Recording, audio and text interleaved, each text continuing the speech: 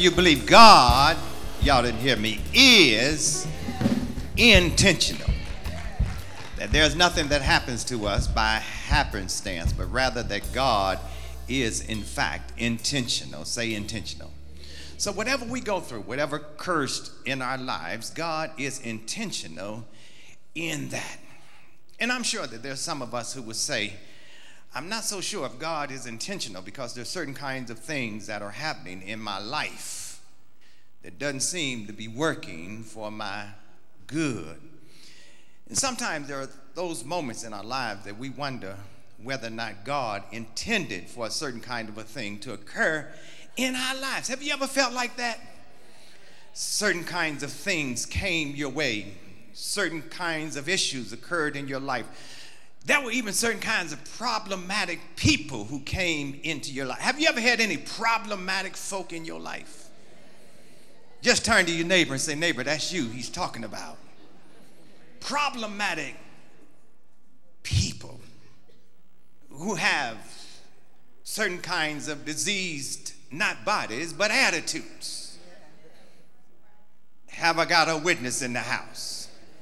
Yes, it is true that there are certain kinds of people who are contagiously bad for you. But somehow God allows those people to come into your life. Thank God that they come and they go. Have I got a witness in the house?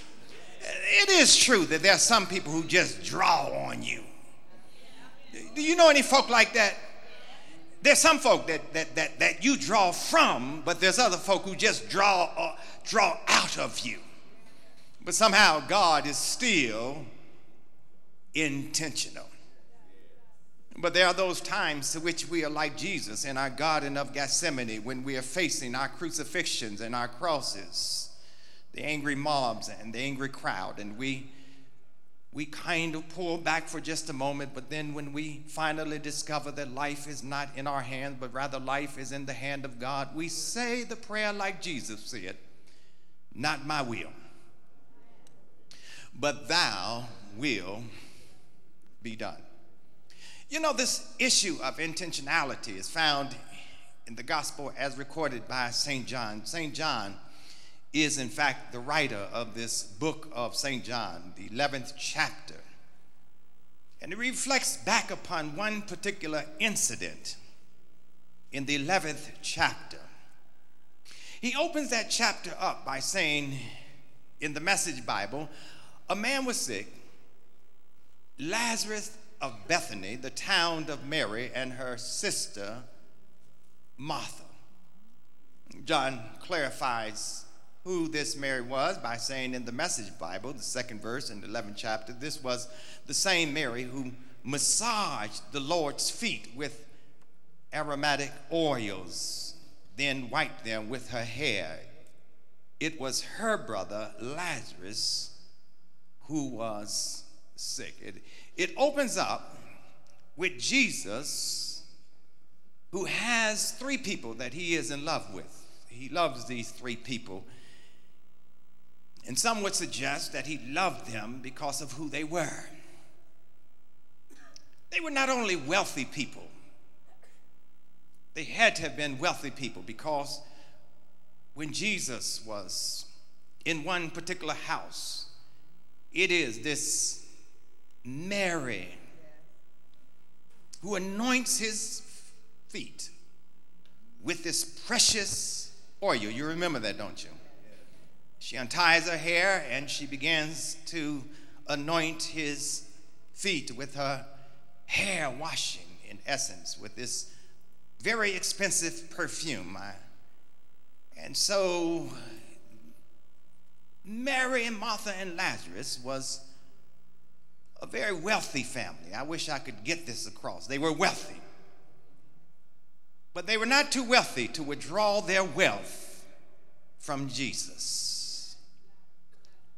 They were not too wealthy to hold back anything that they had that they could not commit and dedicate to Jesus. And the truth of the matter is that he would go to these wealthy people's house in Bethany.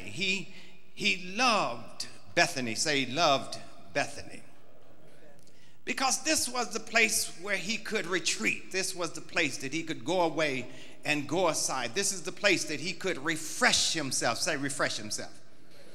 This is a place that he could go out and hide out. It was a kind of quiet place. And what I believe is that everyone ought to find them a place of quietness, a kind of place of retreat, somewhere where they can get away and be to themselves, a place away from all the noise. After all, that's what President Barack Obama did. After 8 years, he got away from all this stuff, got away from all the critics and criticism, got away from all the hard work, got away from all the things that he was called to do, in essence, as president. And he gets himself away out of the White House, he and his lovely wife, Michelle, and they go to the home of a friend like Mary, Martha, and Lazarus. They go to a billionaire house, Richard Branson's island, Necker Island, to get away, to ski, to water ski, and do all of those kinds of things, just to get themselves a break after 8 years. Everybody needs a place of retreat. I wish I had a witness. Everybody needs somewhere that they can get away from all the noise of the world, all the issues that are. Everybody needs a place of retreat. Why, I even believe that Trump needs a place of retreat.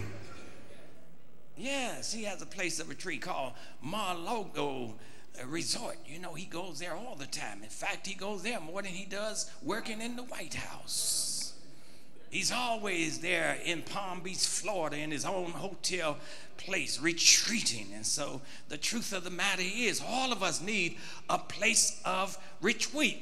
We need a place to unwind. And for Jesus, it was this little home in Bethany of Mary, Martha, and Lazarus. But something tragic happened in this little village of Bethany. And John the disciple tells us what happened there in this little village of Bethany. Say, little village of Bethany. Yes, they tell us what happens in the little village of Bethany in the book of John. He says a man was sick, Lazarus of Bethany, the town of Mary and her sister Martha. This was the same Mary who massaged the Lord's feet with the aromatic oils and then wiped them with her hair. It was her brother Lazarus who was sick. Say, Lazarus was sick. And so they understood what you do when you're sick. The text says in verse 3, so the sisters sent word to Jesus. I could just park right there. Is there anybody in the house ever been sick? Is there anybody in the house had some bad health issues? Is there anybody in the house who did not understand which way to go, needed their mind regulated? Is there anybody who had a family member that was sick? Here is what John says that these women did. The text says, so they sent word. I could park right there. They sent word to Jesus. You know, we used to sing that song, can't nobody do me like Jesus. Can't nobody do me like the Lord. Do I have a witness in the house? Because he's my best friend. He was a friend to Mary, Martha, and Lazarus. And so when Lazarus was sick, the text says that the sisters sent word to Jesus. And here is what they say. They say, Master, say, Master, the one you love so very much is sick. Now you have to park right there also. Underline that third verse because it tells us something about Jesus. And what it tells us about Jesus is, and you ought not to ever forget it, and I know you won't, is that Jesus loves us. He loves us. Turn to your neighbor behind you, look them in the eye and shake their hand and ask them, what is your name? Look them in the eye and say, what is your name? Turn to your neighbor, find an empty chair and turn to the empty chair and say, what's in there? Say, what's your name, neighbor?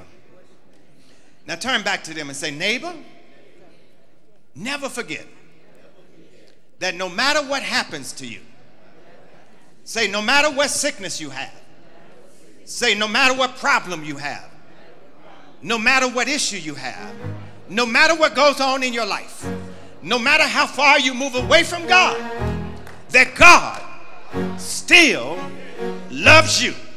Say you've got to remember that God is a loving God who always loves us. Now turn back to him and say, when your family doesn't love you anymore, God still loves you. I'm talking to somebody in the back. When your friends start to be hating on you, God still loves you. I wish I had a witness in the house. When I go astray, God is like the father in the prodigal son. God stands there waiting with his arms outstretched, looking for me to return back home. God still loves me. Doesn't matter what I'm wearing today, how I'm dressed today, God still loves me. I didn't wear my Sunday going meeting suit today, but God still loves me. Sometimes I'm thinking the wrong thing, but God still loves me. That's important for you. Never forget God loves you. And if God loves you, he's always going to take care of you. He will never abandon you. He will never leave you. He will never forsake you. He will never turn his back on you. God still, I wish I could take that home. God still loves us. And the Bible says there's a soul love in the love that God so loves us. Don't ever forget that word soul, which means that it is unmeasurable. It is unlimited. That God loves you. And here's the tripping thing about it, Reverend Rivers, that while I was yet messed up, while I was yet headed down the wrong road, while I was yet thinking the wrong thought last night, God, he ain't like some folk. You messed up just a little bit and some folk will drop you, but not so with God. God, while I was yet sinner, Christ died for me, gave himself for me, sacrificed himself for me. And I'm like the other folk who ask, what manner of love is this?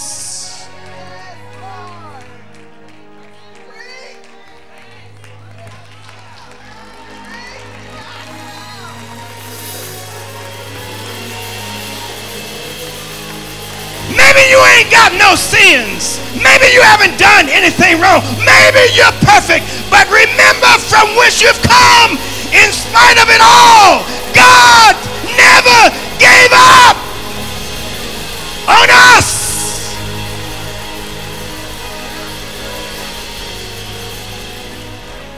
That he loved Lazarus. And you know, when you love somebody, nobody needs to tell you any other thing about the person. The text says that the sisters sent to Jesus a message. And the message was real simple. Master, the one you love is very much, the one you love so very much is sick. Now, here's the rift in the text is that God's going to do something, Jesus is going to do something intentional. God's going to do something intentional, and it ain't going to jive with the sisters. Y'all need to hear this. Y'all know the story. There's going to be something that's going to happen in the text that I already told you, that he loved Mary and Martha and Lazarus, that whenever he needed a break, he would go down 5 miles south of the city of Jerusalem to the home of Mary, Martha, and Lazarus there in Bethany. But he's going to do something that ain't going to jive. I wish I had time to preach it. That ain't going to jive with the girls. There are sometimes God does things to us and with us that it just doesn't jive with us. I wish I had a witness today. Sometimes I don't want to walk down your alley. I don't want to go down your boulevard, but at the end of the day, there are sometimes God does things to us that just doesn't jive with us. You need to get that. There's sometimes, but the songwriter said, you can't hurry God. Oh no, you just gotta wait. Give him time no matter how long it takes. He's a God you can't. I wish I could preach to somebody today. He's a God you can't hurry. Don't you worry. He may not come when you want him, but hey, he's always. Is there a witness who know about the always on time God? He's going to do something here that doesn't jive with him. In verse, the one whom you love is very sick. And when Jesus got the message, he said, this sickness is not fatal. It will become an occasion to show God's. Whatever's going in your life, just remember, it ain't fatal. Oh, I know I'm preaching too long here. If it ain't fatal, it also means it ain't final.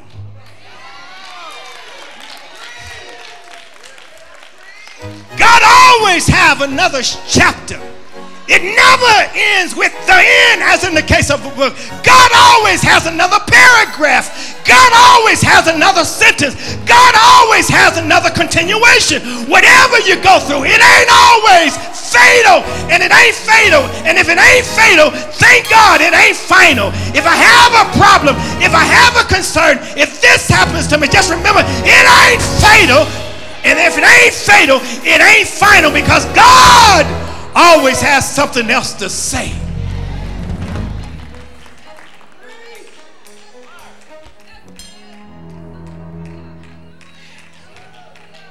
He says in the Message Bible, Eugene Peterson, in verse 4, this sickness is not fatal. Your text says not unto death. It will become an occasion to show God's glory by glorifying God's Son. Which means that when God does something for you, when God brings you out of something that was not fatal, then it's for you to glorify his Son. In other words, if God woke you up this morning and started you on your way, and if you're still in your right mind, you ought to glorify God's Son. You ought to say, thank you, Jesus. That's why you can't come a whole week and not stop in church and say, thank you, Jesus, because the Lord has been, as the old folks said, better to us than we've been to our own selves. And so we ought to glorify, here it is, God's Son. We ought to say, thank you, Jesus, because after all, God has committed everything in the hands of his Son, Jesus. And the mediator between man and God, God and man, is Jesus. And so if you have good etiquette and ethics, when somebody does something good for you, you ought to come back and say, thank you, Jesus. Can you stand on your feet and give God about 10 seconds of thank you, Jesus, thank you, Jesus, thank you, Jesus, thank you, Jesus, thank you, Jesus, thank you, Jesus. Glorifying God's Son. Boy, that was pretty weak. That was pretty. It's getting a little stronger. It's getting a little stronger. Come on, come on, come on, come on. Come on, come on. You know what he's done for you. You know what you've asked him to do for you. You've asked him to do some things in the future. And so you better give him some glorify his Son, Jesus. You got to thank him for not only for yesterday, today, but also what he's going to do for you on tomorrow. Is there anybody in the house need God to do something for them in the tomorrow?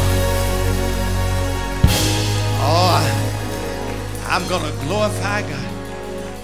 I'm going to praise him while I have the chance, because I may not have this chance again. Come on, praise team. I may not have this chance again. Lazarus is sick. Mary, who saw the miracle of Jesus earlier, and Martha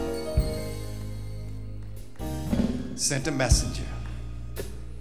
Jesus, the one whom you love is sick. Don't tell Jesus anything else. Just tell him that the one you love, Lazarus, is sick.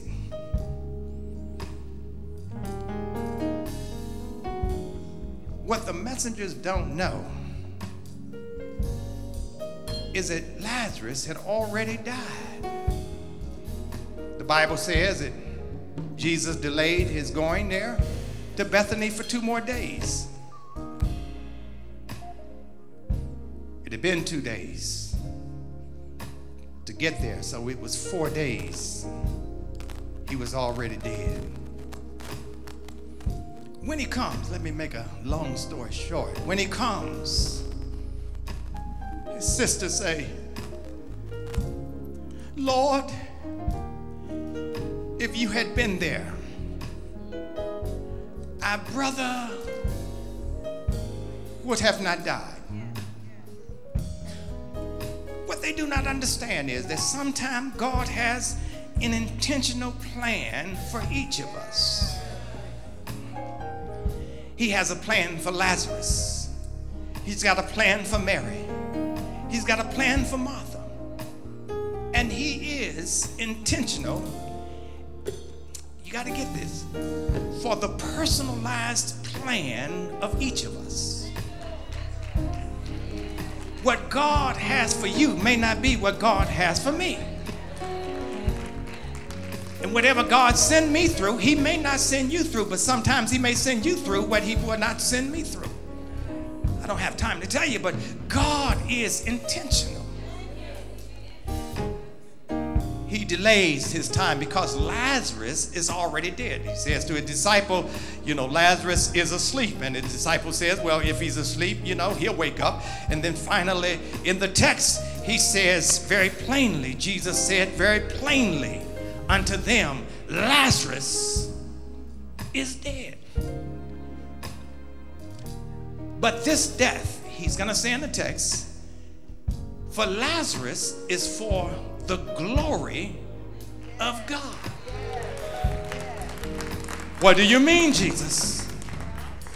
He shall rise again. And so he's going to be all right. Here again, there are things that God does to us just doesn't jive with us. Why would you allow him to die? He's already dead.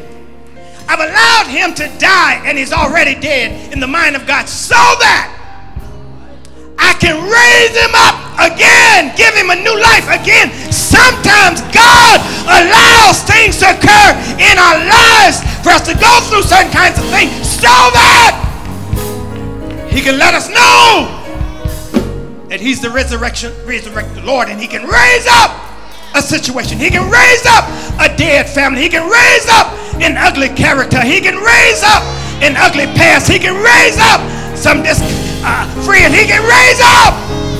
So I got a plan for him. Why y'all upset? Don't worry about Lazarus. Worry about yourselves, because I got a plan for Lazarus. He shall rise again. Lazarus, come forth. And the text says he comes forth. That's good. Now y'all been going through all this stuff against me, talking about if I had been there. Don't you know I never was not there?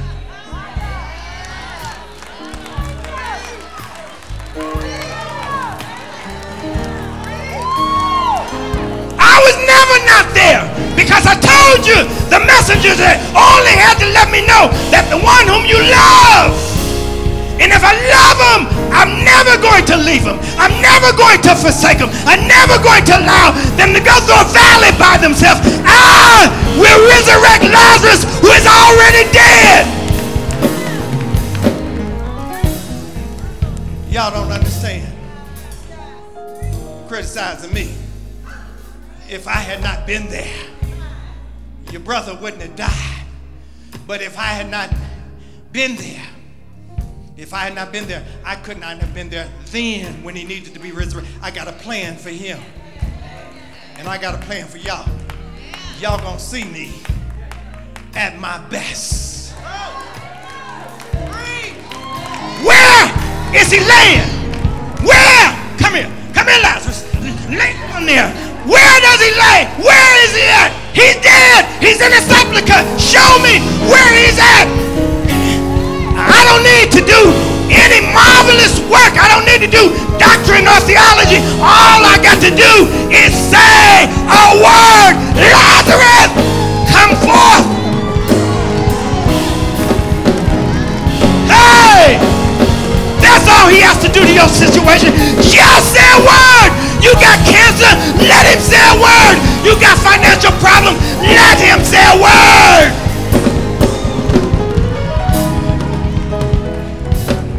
Let him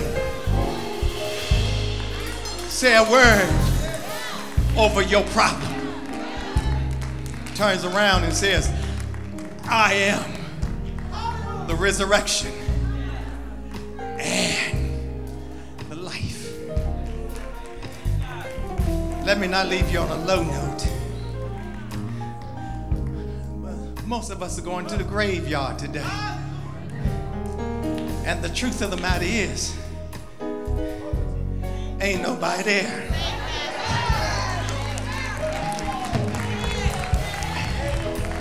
Ain't nobody there. Because Paul said, to be absent from the body is to be present with the Lord. The afterlife. Mary says, I know that he shall rise again in the latter day of the final resurrection. We've been teaching that for a long time. So if he's going to rise again, Jesus, it must going to be millenniums from now. Jesus said, you don't understand. I am the resurrection. I'm here right now. Though he was dead, as I would be, he is alive forevermore. Give God some praise right there as we bow our heads in a word of thanks unto God. Take the person by the hand next to you. Pray that God will put into their spirit that whatever they're going through and whatever they go through, God is intentional. And it may not jive with them, but their problem is not fatal.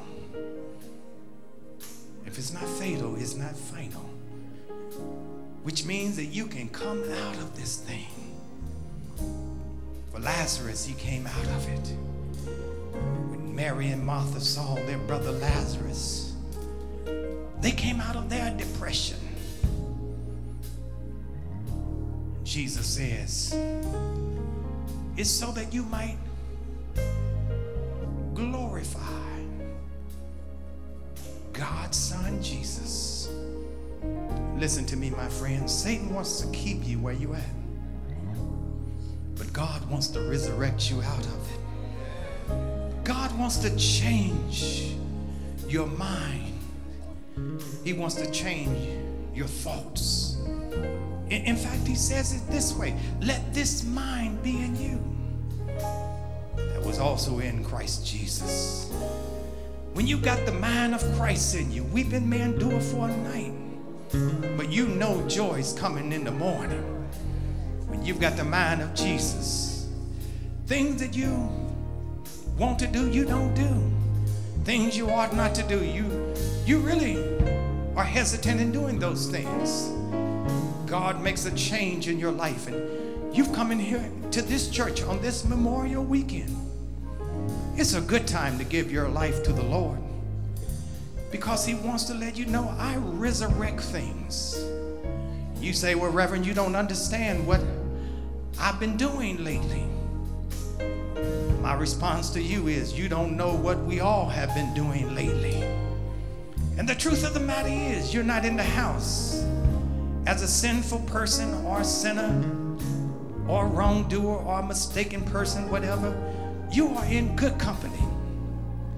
Why, if we sit down and have a debate over who's the worst sinner in the house, I guarantee you that everybody in this church would no doubt beat you in sharing with you the things that they've done in their lives in the wrong way. And so what Jesus wants you to do, he said, don't worry about that. You've got to be somewhere. You got to be somewhere where I am. You got to be somewhere where I speak a word on Sunday morning. You got to be somewhere where you're covered all week long, where if you go down through the valley called the shadow of death, as one of our mothers did just the other day, Mother Jenkins, 95 years old. She was here on Mother's Day, and she stood up and said she was 95, and I went down and hugged her, and her family said she just felt the presence of God when that happened. And here it is, a few weeks later, she has gone on to glory. I visited her the other day as she was transitioning out, and I said, baby doll, honey, I said, Mother, you're getting ready to take another journey.